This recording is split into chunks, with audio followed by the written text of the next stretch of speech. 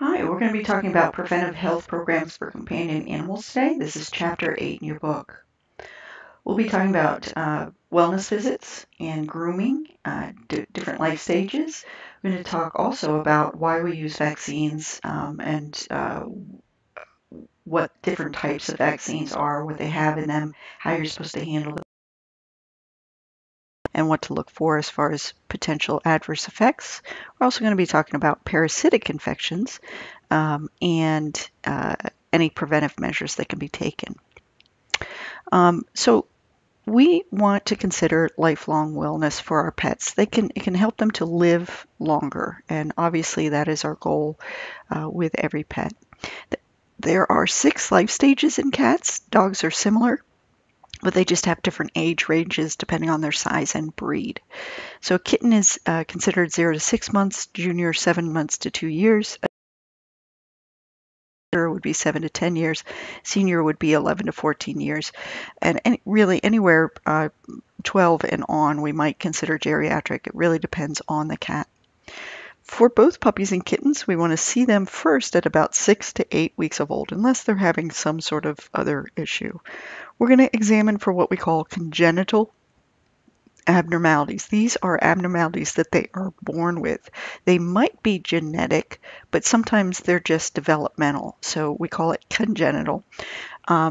Blood tests for kittens at this point, we're going to want to do a feline leukemia FIV test because they can get this disease and show the antibodies to this disease, these 2 diseases, by the time they're 6 to 8 weeks old. Actually, we can do it earlier. As soon as we can get blood, we can do it earlier. We also want to do parasite control and immunization, so vaccines and some medication to decrease parasites. Almost all kittens and puppies will have parasites in their system when they're born or shortly after, so starting to deworm them early on is not unusual. We're going to chart their growth and development.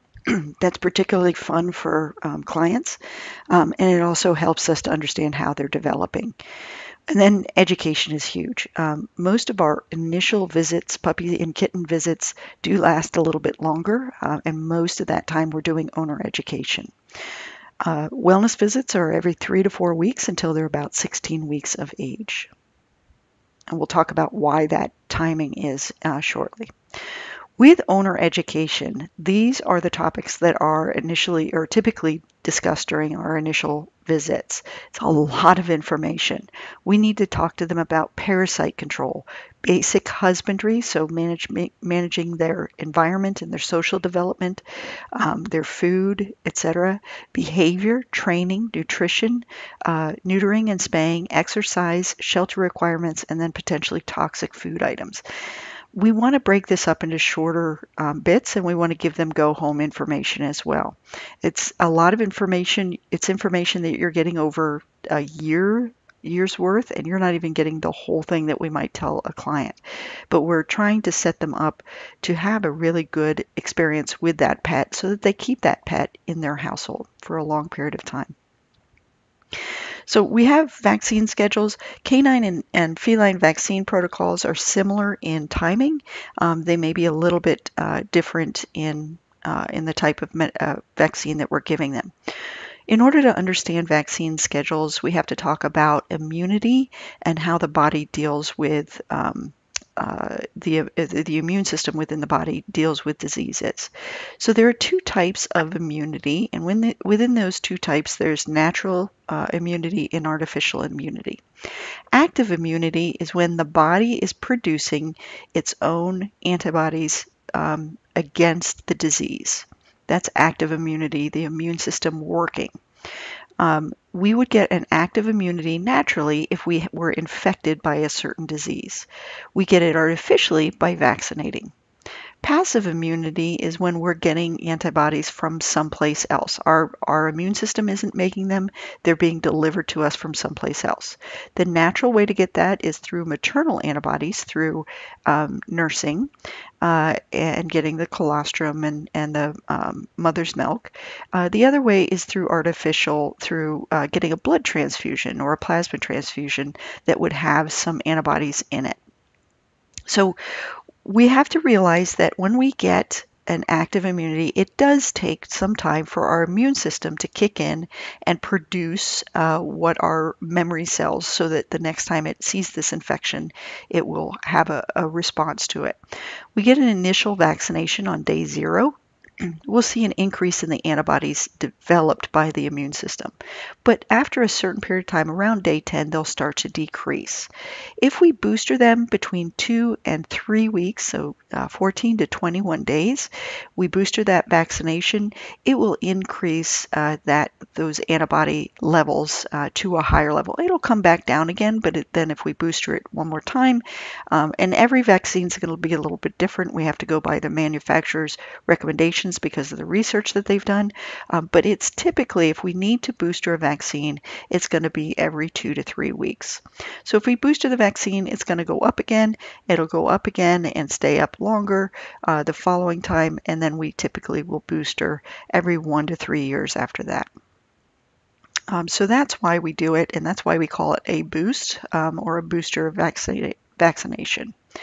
With adults, because they have a mature immune system that's a little bit better at developing immunity to diseases, we typically only have to booster it one time.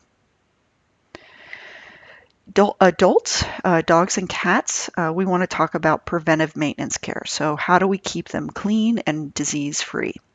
We're going to update their history. We would want to do an annual or biannual examination. If we're doing an examination once a year for dogs or cats, typically we say that's about 6 to 7 years in humans. A biannual examination would be about doing it every 3 years because they age a little bit quicker than we do. So we have to think about, what would you really want for your pet to make sure that they're doing an examination every 6 months is ideal. You can catch a lot of things before they become a problem. Want to review their vaccines, make sure they're getting just enough vaccines to keep healthy, and just check and make sure that they're not going to go anyplace new or be around a lot of other pets. We may need to add or subtract vaccines from their schedule. Nutrition, we've talked about, or actually we're going to be talking about nutrition in a couple of weeks and how important that is, getting the right food for that pet. Parasite control, they are around parasites more than we are, but we definitely don't want them to bring parasites into the house because the parasites that they can get and give to us can be very dangerous for us. Tests. If we can catch things in the blood, going on in the blood or the urine ahead of time before they're showing signs, we can actually create a situation in which they're not going to have that disease. And then really importantly, it's dental health. So we can talk about how they can care for the health of the teeth at home, but it's really important that we do at least a yearly dental prophy or prophylaxis where we're actually scraping the teeth and polishing the teeth. And this has to be done under anesthesia, which can be a little bit scary for owners, but it's actually more important that they get their teeth cleaned. If we have the proper anesthesia protocol, that's a little less scary than actually having the diseases that we can get from poor dental care. Senior and geriatric animal wellness, we have to remember their lifespans. Cats typically live a little bit longer, so senior between 11 to 14 years, geriatric really kind of overlaps. It really depends on the health of the pet, and to be honest, the health of the pet really depends on their lifelong dental care, so that's where dental care comes in. Dog lifespans, we have a wide variety in the lifespan. We'll consider them seniors in the last 25% of their predicted lifespan. Wellness checks every 6 months for seniors should be, without a doubt, by the time they're a senior, we should be seeing them at least every 6 months. If they have a chronic condition or on chronic medication, we may want to see them more frequently. Grooming is a really important part of taking care of a pet, and if people are unable to properly groom their pets, we have a lot of problems. So we want to be able to talk about bathing procedures, keeping the ears clean, cleaning and drying them out after a bath to avoid ear infections, making sure that people know how to clean ears properly, removing any discharges from any orifice, and noting those and making sure that if they need to be seen, that we're seeing them. Removing matted hair. A cat should never look like this. A dog should never look like this. Making sure we get to those mats before they cause a problem. Nail trimming is very, a lot of people don't think about it, but it's very important that we do nail trimming. It actually changes the way the bones are supposed to look. They're supposed to look like this, and with a long nail, it really changes the structure of the bone. It can be very painful for these dogs to walk. So we want to really pay attention to getting those nails back to a normal position. As much as possible. So we want to talk about all of those things. When should you bring your pet in? What can you do at home to save money and to increase the bond with your pet? Small animal immunity, we talked about what difference between passive and active immunity. Passive immunity is short-lived. We do have to be careful about when we give vaccines, though, because when they have maternal antibodies in their system, they're not really developing their own antibodies.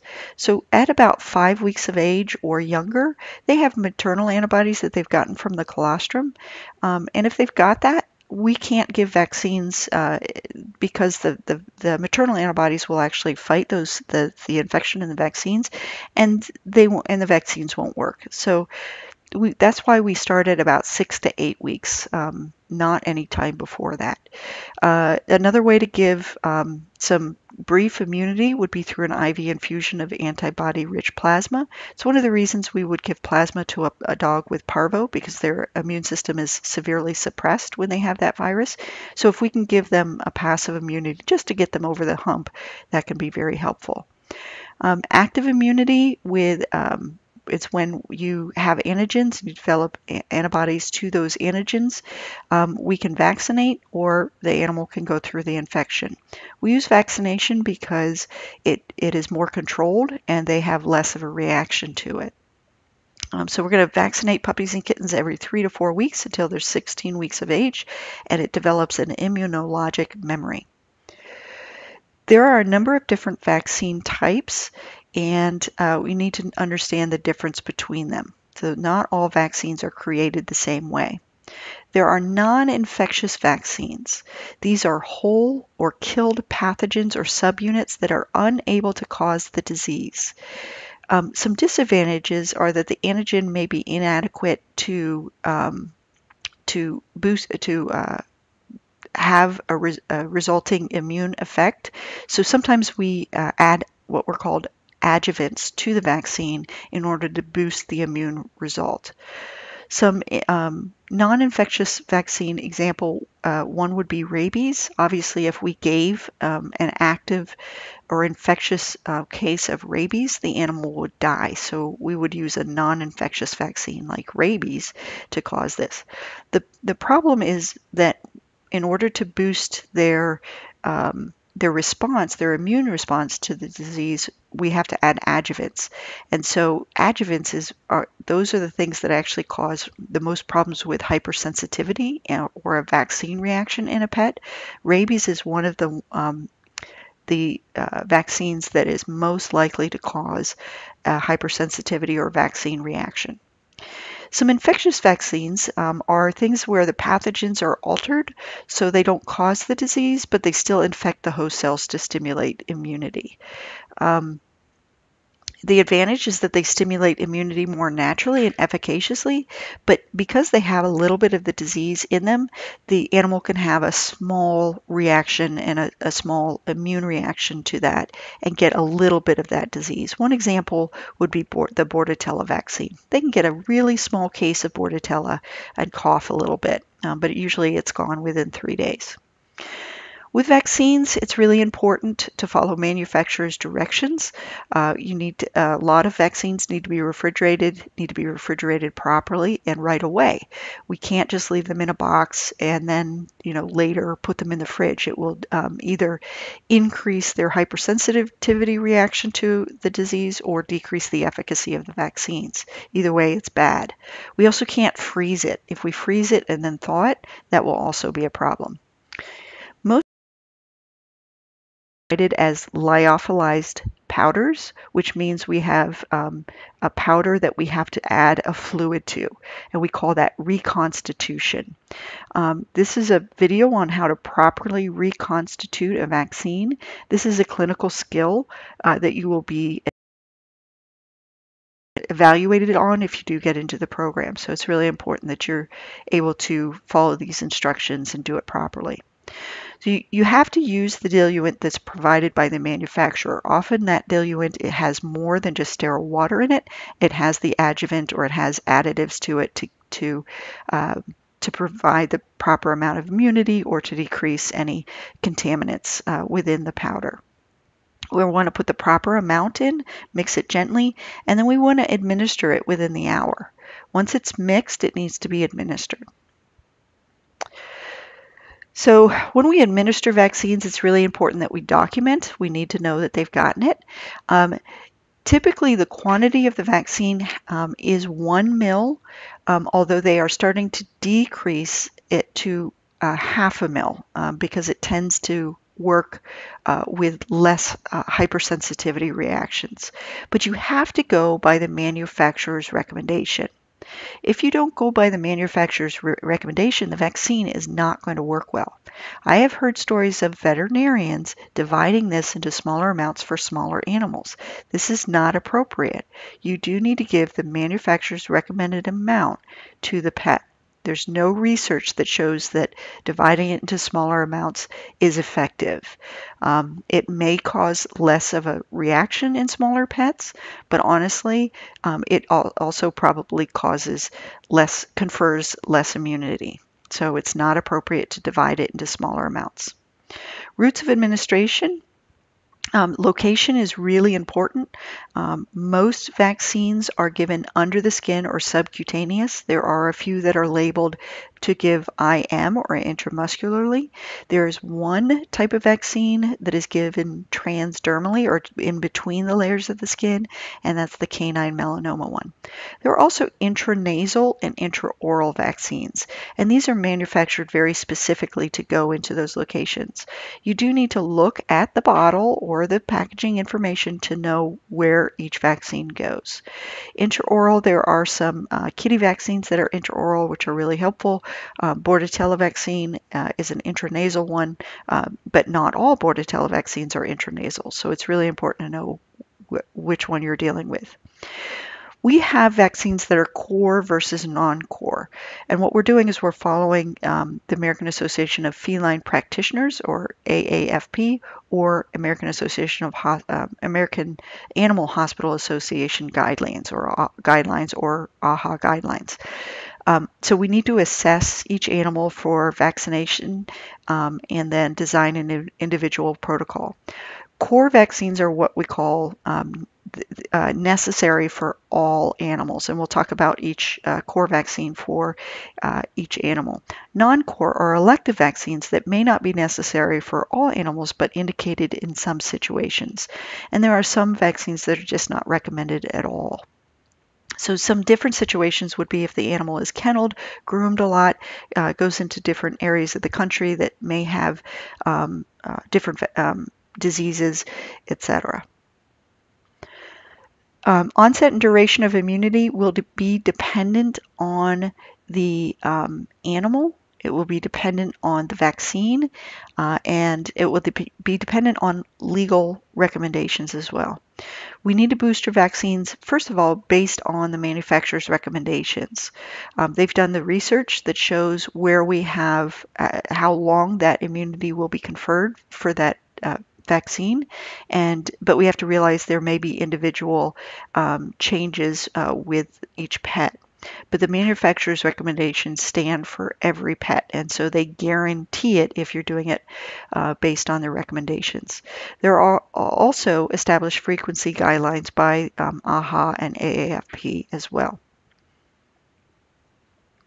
Some cat immunizations. The core vaccines are rabies and distemper, feline distemper.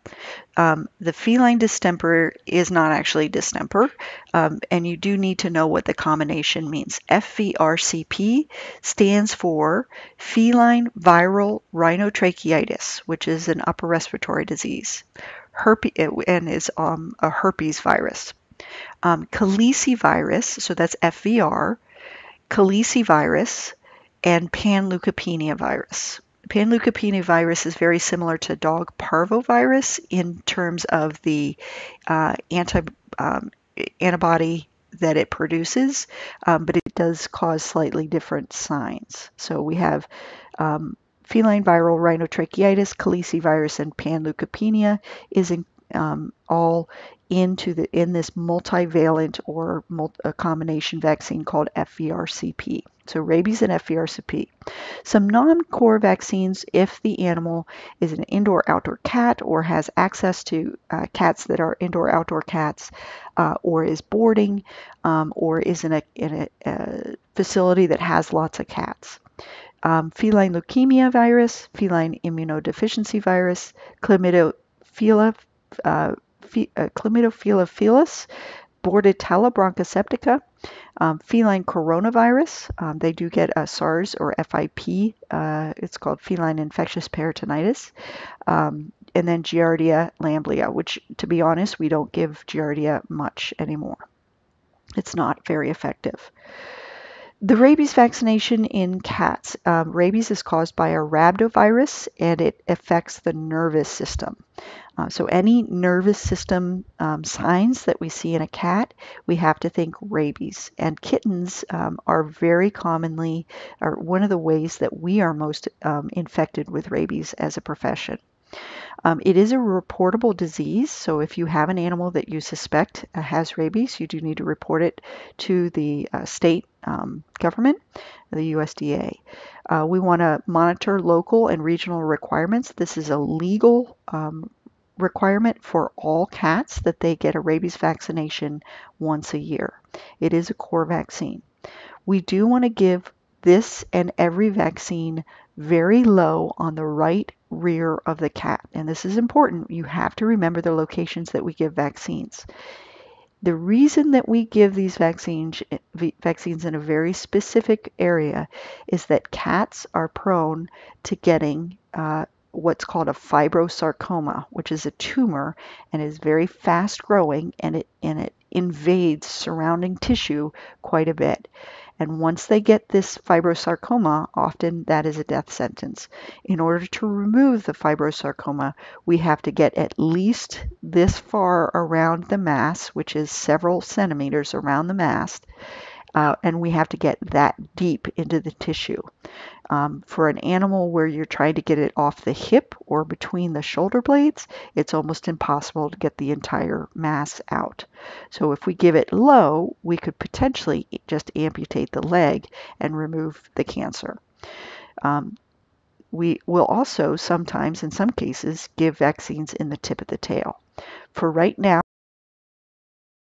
it's given in the right rear.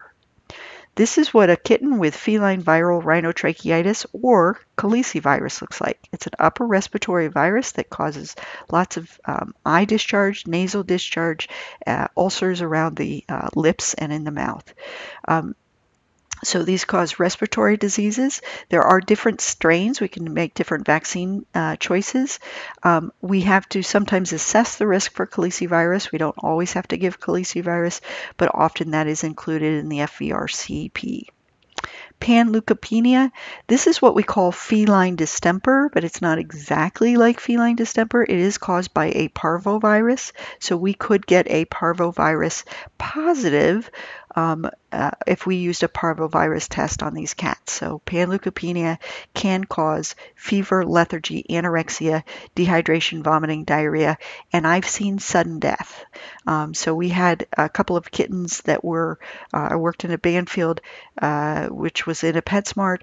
We had a Humane Society or some group brought in their kittens for adoption. The kittens were perfectly normal, seemed maybe a little lethargic the night before. They came in the next morning to take care of the kittens and they were dead. And they turned out to be positive for a parvovirus. It was panleukopenia. So this is something that is part of the core vaccines. Again, we want to be really careful about where we give it. So on the right rear, and this is the picture of a cat, and you can tell that this cat is lying on its stomach because you don't see any nipples here, okay? So right rear is rabies, right front is FVRCP, left front is feline leukemia or FIV, any of the non-core vaccines like that. We might also give it in the left front, but these are the three main areas, and we want to give it low as possible. So below the stifle, below the elbow, as much as possible. Leukemia vaccine, when we talk about pathogenesis, how do they get the disease versus FIV? Leukemia vaccine is given from cat to cat through discharges, oral, nasal discharges, urine, feces, if they're sharing the same litter box, if they're sharing the same food bowl. Fomites, what we call fomites, these are articles of clothing or food bowls or toys that can be passed along through that. So it is actually very contagious.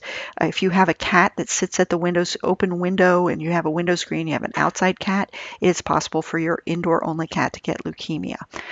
So that is a dangerous disease, and it causes lower immune system and eventually cancers and death.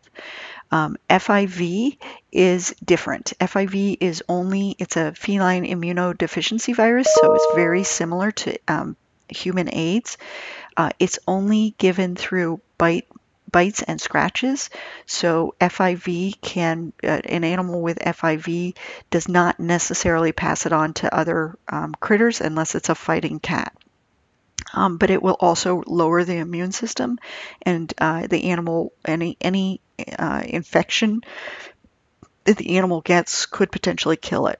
So these are non-core vaccines if you have an animal that doesn't have access to the outside or outside cats. But it is a core vaccine for those animals that do have access to outside cats. We want to test them before we vaccinate them. So we want to do a leukemia and FIV test. We do not want to give extra vaccines to any animal that might have leukemia or FIV because their immune system can't handle it. If we do an FIV vaccine, every time they are tested thereafter, they will test positive for FIV. So once we give the vaccination, they are going to test positive, and that could be a death sentence for some cats. So we want to be really careful. Even though they don't actually have it, we can't tell whether they have it or they've been vaccinated for it.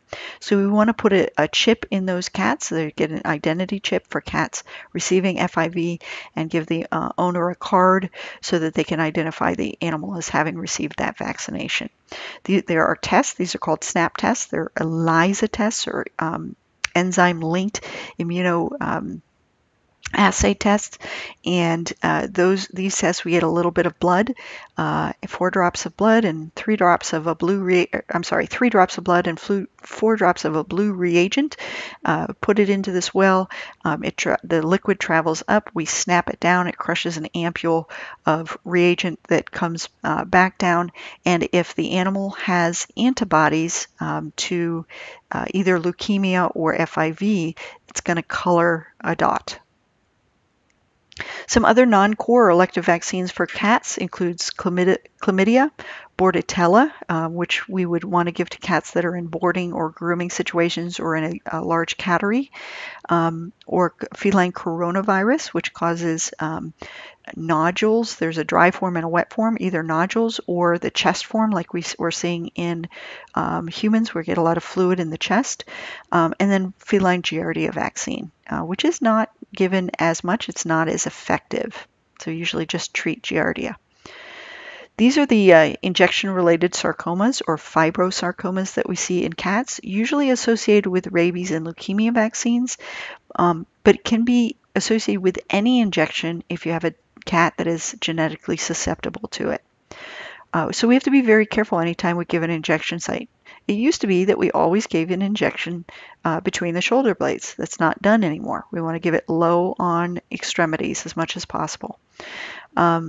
So pathology, we want to do a biopsy of this and see what it is, and then document this and report it to the manufacturer, because we're trying to decide exactly what is causing this fibrosarcoma. It could be something within the vaccine, not the vaccine itself.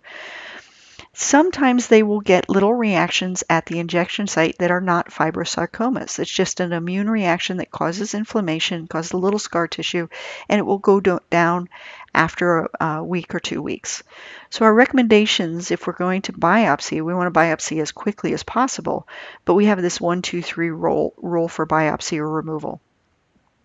If it grows more than 1 centimeter, in a short period of time, if it lasts or does not start to decrease after 2 weeks, and if it grows 3 times the size in a short period of time, it's something like for biopsy or removal. So we're looking for constant growth and quick growth, and if we're seeing that, that's a problem. All right, moving on to dog immunizations. Core vaccines for dogs are rabies, canine distemper virus, canine hepatitis, or it's called the vaccine that we give is adenovirus type 2, canine parvovirus type 2. So it's DAP or DHP, distemper hepatitis parvo. We have also parainfluenza, which is often included. So you may see DHPP as a core vaccine.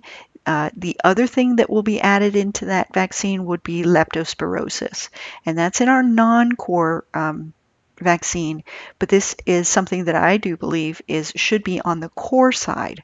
Now, the problem with leptospirosis is that we don't test enough for it, and it's just like with the coronavirus, if we don't test it, we can't say whether it's here or not. So with a leptospirosis, if we don't test it, we don't know if it's in the area. But we have seen several cases of it in the area. The problem with leptospirosis is that it is something that humans can get fairly easily from their pets, and it can cause kidney failure in humans. So it is something that I believe it should be a core vaccine, and I'm not alone in that. A lot of people do believe it should be a core vaccine. Right now, it's still in the non-core in this area.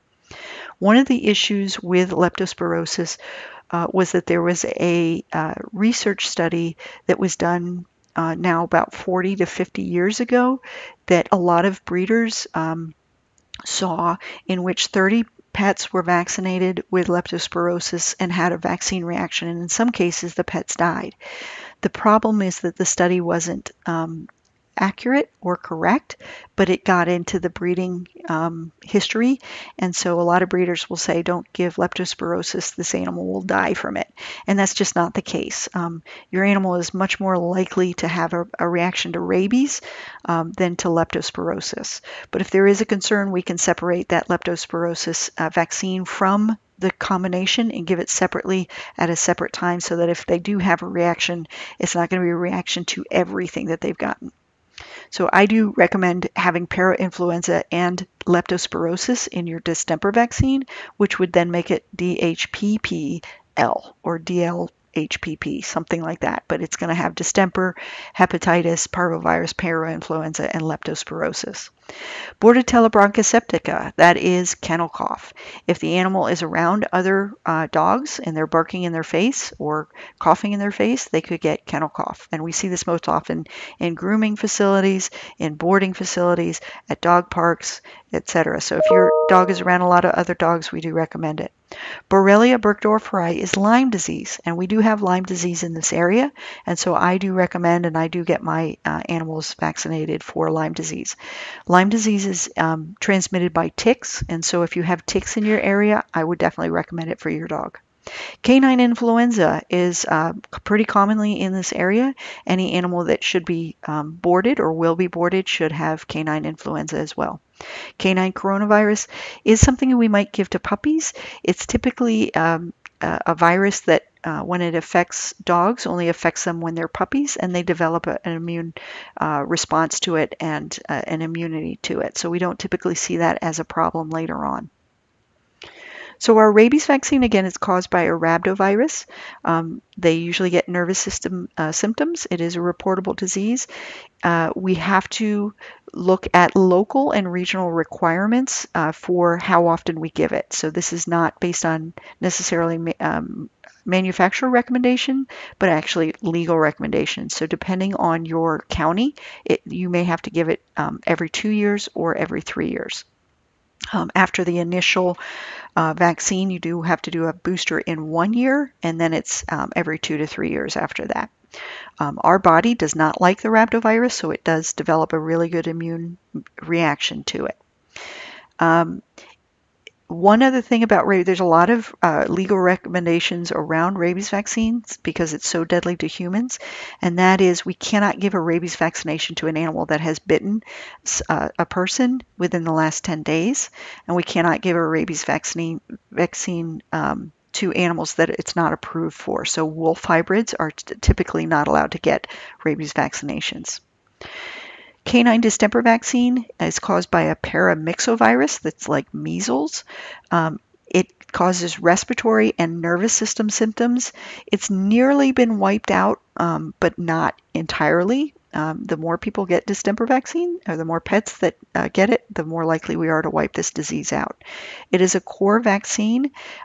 We can give, if necessary, a measles vaccination, human measles vaccination. It does provide a temporary immunity.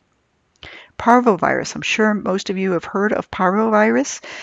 It is passed along through urine, feces, etc.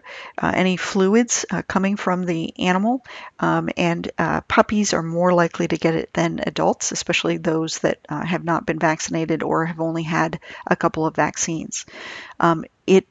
We do see some virus shedding after vaccination, so after about a week or so after vaccination, we do not want them around dogs that are susceptible. There are some breeds that are more susceptible to parvovirus than other breeds, and those include Dobermans and Rottweilers. Even Labs and Beagles can be more susceptible to parvovirus. So they actually need to be vaccinated up to 16 weeks of age. Otherwise, they tend to get it. Parainfluenza is part of the kennel cough complex. It's really a non-core vaccine, but it's almost always included. So you see that D adenovirus 2 or hepatitis PP, parainfluenza parvovirus. So it's usually included in that. Again, leptospirosis, it is, we are not necessarily considered an endemic area, although we are becoming. So red, orange, those are endemic, increased here. We do have a probability of leptospirosis, so I do highly recommend getting it. Leptospirosis is a disease typically carried by rodents, and they urinate everywhere, and so that's how it's passed along. Like I said, there was a study, it's now nearly 50 years ago, it was debunked, but that one study has changed the whole course of vaccine history. It's just saying that there were too many adverse reactions. We just aren't seeing that. It is a zoonotic disease, so I do highly recommend that it's part of your protocol.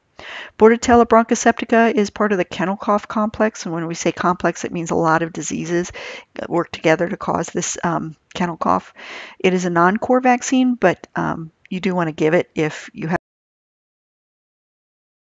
Give it intranasal. We'll give local and systemic immunity. There's an injection if you have an animal who can't get near their mouth. There's also intraoral as well. Borrelia burgdorferi is the Lyme disease. This is the 2017 forecast, so this is a little bit old. I guarantee if we look it up now that Lyme disease will be covering most of Ohio as well. This is, like I said, you see these little deer ticks, but it is passed along by other ticks as well. Canine influenza, really be very careful around other dogs, especially at dog parks.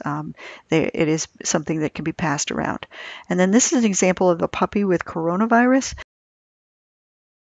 parvovirus, but it's something that once we get them over this, they typically have immunity to it. And a lot of these guys don't get this sick, they just develop immunity to it. Adverse vaccine events, we do want to warn clients and give them instructions on what to do and when to call us. We do have to be careful of anaphylaxis. Anaphylaxis is when you have an overall body system shutdown of the of the whole body. So the kidneys will shut down, be unable to breathe. It's a severe inflammatory response, and we have to be very careful of that. The problem is that a lot of times what we'll see is just a little bit of facial swelling or swelling at the site of the injection.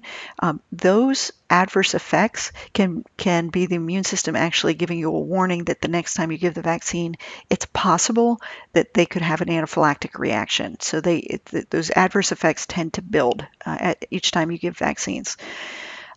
If we do see an adverse event like facial swelling, swelling around the eyes, swelling around the neck, swelling at the site of injection, we are supposed to report that to the manufacturer and also to the USDA. And there's a link here that shows you how to report that.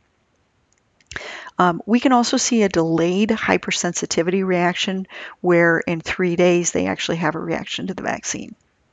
There are predispositions to adverse reactions. It does tend to be genetic. So if they're going to react to something, it's not necessarily anything you did, it's the fact that they're going to react to something.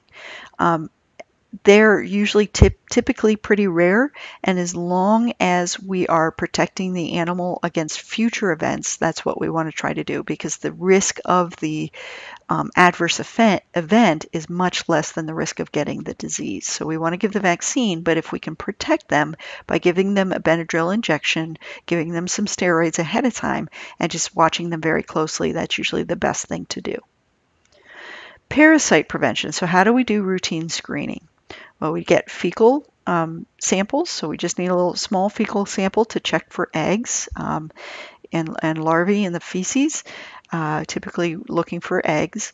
The other way is to test for heartworm disease or blood parasites by getting a blood sample. Most puppies and kittens will be born with roundworm or will get roundworm from their mom when they nurse. And so typically we will deworm them at least twice, starting at about 6 to 8 weeks of age and then 2 to 3 weeks later. Older dogs and cats can get parasites as well, and we typically see whipworms or tapeworms with these guys, and we want to treat them appropriately. Obviously, external parasite control is really important. Those are the parasites that owners can see, and so we want to make sure that that you understand, the products that are available for that. I have a chart here for oral treatments for active infestations. We have to remember that these are when we see the eggs or the worms in the stool, we need to get rid of them, and it takes several doses typically to get rid of worms. 1 dose for tapeworms typically, but other worms it takes 2 to 3 doses. We can give them heartworm medication that contains enough anti-parasite medication to prevent them from getting parasites. So that's another reason we might give heartworm or even some flea and tick products, is to prevent them from getting infested with internal parasites. But if they do have an active infestation, we do need to treat them with specific medication. So you will see that there are several things that treat tapeworms, but a lot of things that treat tapeworms don't treat other things unless they're combined with other things. And so it's really important that you take a look through these oral treatments that are available and see what they treat. Do they treat whipworms, roundworms, hookworms, tapeworms, and are they for dogs or cats or both? If you see something that's just for dogs, it's potential that it may be harmful for a cat. If you see something that's just for cats, it means it's not going to work for a dog. For horses, the last thing I want to say is you do have an assignment, a heartworm, flea, and tick assignment. What I want you to do is look at either the product that you're using. The assignment is there for you in the course shell. Look at the product that you're using for your own pet. Describe what the active ingredient is. How does it work? How do you apply it? There's specific questions I want you to answer, and then share that. Enough people use enough different products that we usually get a pretty good idea of who's using what. All All right, moving on to horses and livestock. We're going to talk about how do we do a preventive health program for horses, starting with that horses. It can be specific for an individual or can be for the whole herd. There are some variables to each program, and it has to do with expected exposures. You're not going to have the same exposure to diseases in a herd of animals that isn't around lots of other horses. So if you don't have lots of horses coming in and out of the barn, if you're not taking your horse to shows, you're going to have limited. Depend on management styles within the barn, the veterinarian's personal preferences, and the owner's personal preferences. I do have a seasonal guide to preventive care in horses that you can see in box 8.1 in your text. Definitely recommend that you take a look at that and get a basic understanding of what you would be doing each season for. So physical examination is super important. Anytime you get a new addition to your stable or herd, or at least once a year, you want to do a physical examination of that horse. The first test that we want to do, even before they arrive within your barn, and at least yearly after that, especially if you're taking the horse off property, would be a Coggins test. That Coggins test is a test for equine infectious anemia. It's a blood test, and it is something that is it's a reportable disease, so it's something that goes through the state labs and something that needs to be reported if they do come back positive for that. Once you have brought an animal into your barn, you want to quarantine them for 1 month and do a physical evaluation after that or during that period to address any signs of illness or parasite infection. If you have a young horse or you have a horse that we don't know the vaccine history, we want to give them an initial immunization and then we boosted them in 4 weeks, so a month later. Vaccines for horses, they vary in schedule. We have tables in your book, 8.5 and 8.6, that tells you what those scheduling is. It will depend on the age of the horse and their anticipated exposure to organisms and also the duration of immunity provided by the vaccine. Some vaccines are good for 6 months, some for a year, some a little bit longer. We do have to be careful about anaphylactoid reactions. They can also get reactions. Tends to be, again, a genetic thing, although it could be an immune issue for an individual horse. Some other complications with vaccines, if you're not cleaning the area first, you might get inject infection into the animal. You do want to inject into the muscle, not into a blood vessel. We typically are not doing sub-Q, we're doing IM injections. You don't want to hit a nerve. You do want to be careful how you inject it. Most of the vaccines we're given are called polyvalent vaccines, so much like the distemper, hepatitis, parainfluenza, parvo, or the FVRCP, they are vaccines that contain a number of different diseases. Common ones would be when we say a 5-way or a 3-way, and they all have tetanus included in them. Horses are pretty prone to tetanus. The bacteria that causes tetanus, which is a stiffening of all the muscles, is everywhere in their environment. So if they get a scratch, it's possible for them to get that bacteria into their bloodstream and produce toxins that cause the tetanus disease. 5-way has to do with the other vaccines that are included. There are quite a few encephalitis or nervous system infections that are given by biting insects, and since horses are around biting insects all the time, those are often included. Also some flu type viruses that are pretty common in the area. Tetanus vaccines. So tetanus is produced by a bacteria called Clostridium tetani, and it produces toxins. That toxin causes the disease, and it causes this sawhorse stance, and you can see it more often in foals than we do in the adult animals because they typically have some sort of immunity. So they will go into this rigid stance. Their muscles will get super cramped and hard. It's very painful. They can't eat or drink when they're in this, and it takes a lot of work to get them through this illness. There are 2 types of vaccines, although the tetanus antitoxin is not available, has not been available as much since 9/11, 2011, 2001, which is weird, but we are not seeing it as much available. The tetanus toxoid is a toxoid means like the toxin. It's a purified inactivated toxin of Clostridium tetani. It is a vaccine and is something that would need to be boosted in a young animal, but then we give it typically about once a year. The tetanus antitoxin would be if we have an animal that has a scratch and it's been a while since they've gotten the tetanus toxoid or the vaccine. It's produced by hyperimmunization, so giving lots of vaccines to a donor horse, and then we take the serum from that donor horse and produce this antitoxin. The problem is we cannot give these two things together, so you have to use one or the other because the antitoxin will kill the toxoid, and so they won't have a long immunity to this disease. Now, if we have the toxoid, we can give the toxoid. It won't, if they have the disease, they won't necessarily, we won't be able to kill the toxin with the toxoid. It will help have the immune system work on the disease versus the antitoxin itself.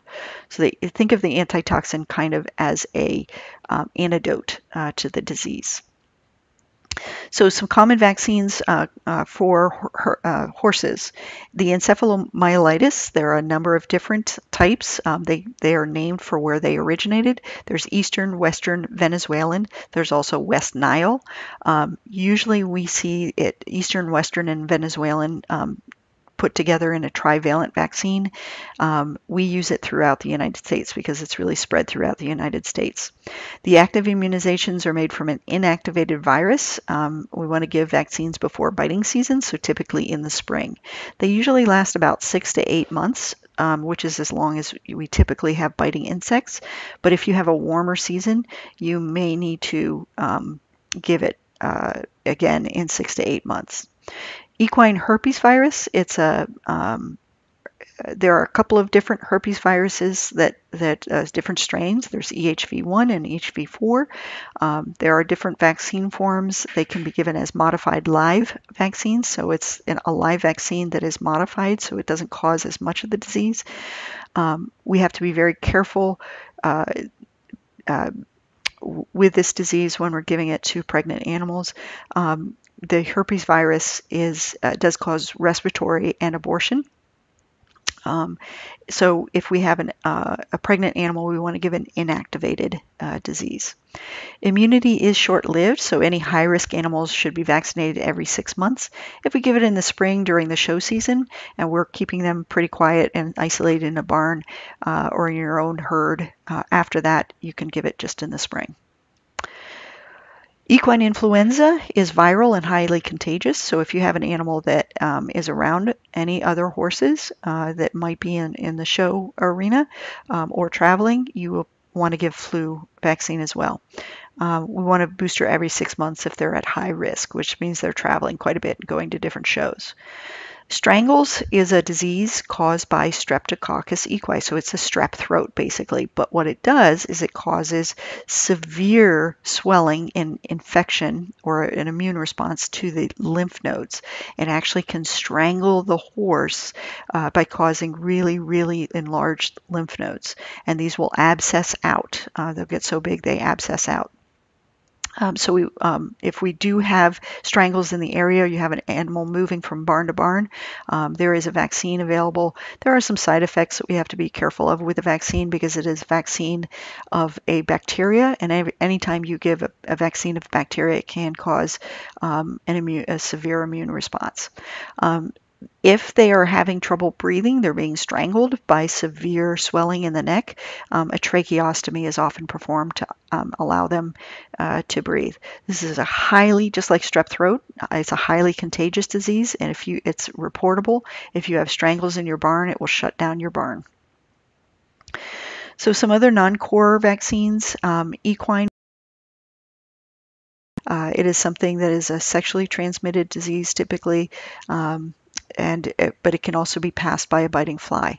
Potomac horse fever, we have had cases in the area, but we're not sure that the efficacy of the vaccine is very good. Botulism is another clostridial organism that causes severe nervous system disease. It's something that we can get as well, very dangerous. It can be found in infected feed or hay. So if you have an animal death in the hay loft and they infect the feed with botulism, your horse could potentially die from it. It's something that I've started to vaccinate my own horses with because it's a very expensive disease to treat. It's a very inexpensive vaccine.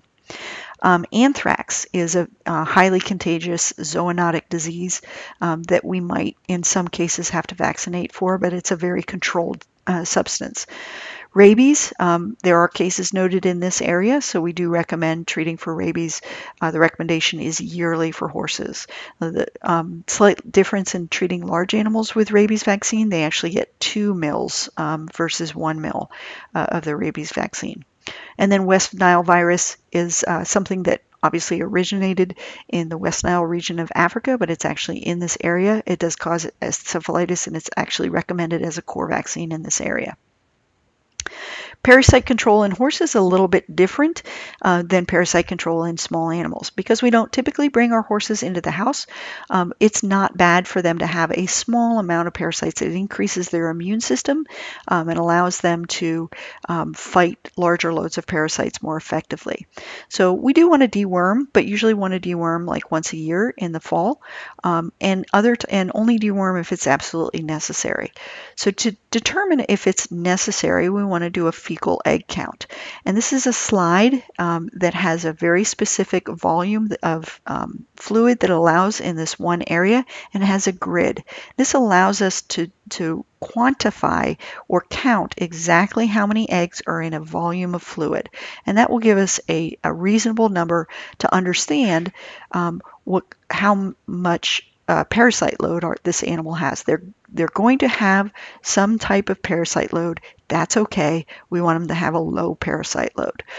If we have a higher than normal parasite load, they're going to recommend that we go ahead and deworm them. We can deworm them with a paste that comes in a tube or a feed additive that we put in their feed.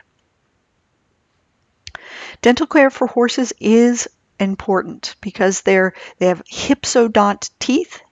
Their teeth, they have teeth that are, they have deciduous teeth. Those are teeth that fall out like baby teeth, but then their permanent teeth are continuously erupting. They're not growing new teeth. They're one big tooth in their jaw that is continuously coming out of the gum line as they're chewing down. Now the problem is that they don't chew things down evenly on each side, or don't always. And so it's really important that we have a dentist or a veterinarian come and take a look at the mouth of the horse, make sure that they don't have any points from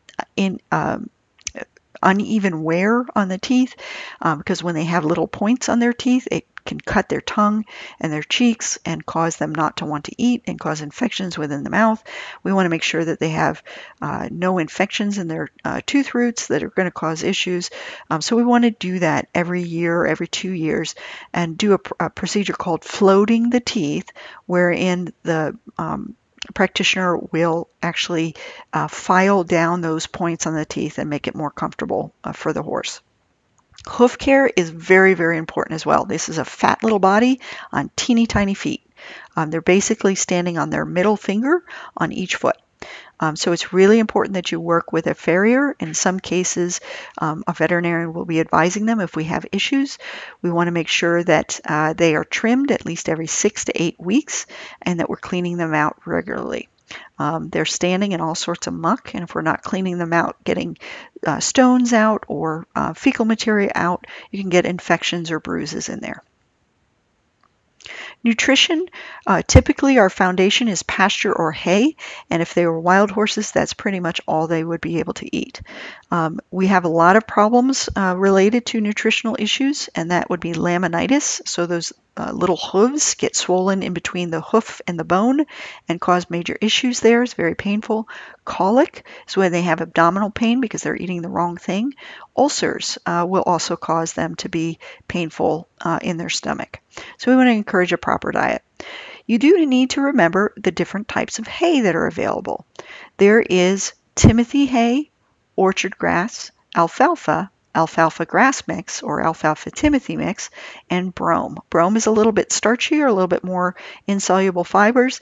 Timothy hay, alfalfa hay contain legumes, a little bit more protein, a little bit more carbohydrate. Timothy is probably, and orchard grass is probably the best mix for most horses. If you have a horse that has difficulty gaining weight or is a young horse and needs a little bit more calcium phosphorus in their diet, alfalfa is the way to go. So we want to pay attention to the type, and if you look very carefully at these little grasses, you will see differences. So look at these differences. In the Timothy hay, you're going to see these long legumes. These long worm-like things, these are legumes. In the orchard grass, you're not going to really see that. You're going to see long bits of grass, kind of thicker grass. The brome will look wide and thick and a bit starchy. Alfalfa, you'll see leaves in here. Very dark, rich green leaves in there. So they actually smell different too. I can't give you smell-o-vision, but it is important to know the difference between these types of hay. You want to encourage the proper diet as well. So if you are needing to supplement, there are a number of different types of diets that you can give. You can give pellets that are made of Timothy or alfalfa or orchard grass. And you can also give pellets that are made with other supplements in. A lot of people stick with sweet feed. A lot of animals like sweet feed, but they have an unusual amount of sugars and some increase in fats in this that may not be appropriate for your animal. So you want to really make sure that the animal is getting the right nutrition. Livestock has to do with herd productivity. We want to minimize incidence of disease with preventive care. Part of our management includes pasture rotation to limit their exposure to infectious diseases and to parasites, and then management of those animals with management of the pasture as well. That improves the nutrition. Ages and stages refers to the fact that we will group animals based on where they are age-wise, but also what stage they are in the reproductive cycle. Nutrition is extremely important. We're going to talk about why that's important in productivity, and then vaccination is important to keep disease low. For swine, swine humans get, and so it's really important to follow the disease protocols for swine. Most large swine production plants will not allow just anybody into their facility. You have to shower in, shower out, wear all clean clothing. You can't work in 2 different swine facilities. You can only work in one. Even trucks that come into the facility must be hosed down before and after they leave. So it's really important to pay attention to that. Piglets at about 3 to 4 days of age are all processed in order to make sure that they stay healthy as they grow into big pigs. And so at about 3 to 4 days of age, they come and put them in a little restraint. They dock their tail. They clip their little needle teeth so they don't cause problems with mom. They give them an iron injection. They may actually castrate them at this point. And they will give them what's called an erysipelas vaccination. Erysipelas is a disease that causes what's called diamond skin disease. Diamond skin, it's a dermatologic disease, but also it causes joint problems and heart problems in pets. So they will start very early on with an erysipelas vaccination. So that is the one vaccine that I have you remember for pigs. Breeding pig care, they do get other routine vaccinations. They do have a quarantine procedure for bringing pigs onto the facility. Manure care is really important. Nutrition is really important. Management of these pigs, stress management is really important. They don't need to be dewormed if they're indoors all the time. If they never have access, if they've got a clean facility and we have pigs that have never had access to parasites, they're not going to have access to parasites.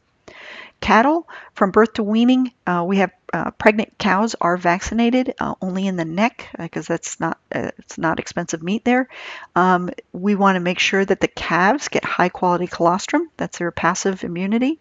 We are going to have vaccinations given at about weaning time when we start feeding them, not milk. And then the big things that we're concerned about with most cattle are respiratory diseases. There are a group of respiratory diseases that cause problems, especially with cows that are stressed. Brucellosis is a vaccine that it's a zoonotic disease that is a sexually transmitted disease. That's another vaccination that they will get. Dehorning happens if it's a cow. We can disbud them or remove those little growth buds. It's a little bit easier to burn off. If they're big like this, we're going to have to dehorn them with a large dehorner.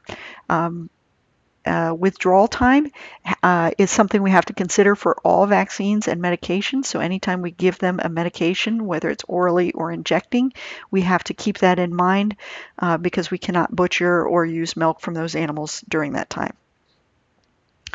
Here's an example of a vaccine guide for cattle. There are a number of bacterial diseases and viral diseases that we would recommend for these animals. Here's a number of different brands of combination vaccines. Here's some single vaccines that are available. You see anthrax, botulism, spongiform, encephalitis, a number of different things and the vaccines that they get. Or the viruses that they get or bacteria that they get. So when you're looking for certain vaccines, for instance, you might do multicloss, which gets a lot of the clostridial diseases, and bovilis corat, which gets 4 different of the respiratory viral diseases. So those would be 2 really simple ones to give, but you may have to give a number of other vaccines as well. So take a look at that, get an understanding of the different diseases we would be doing.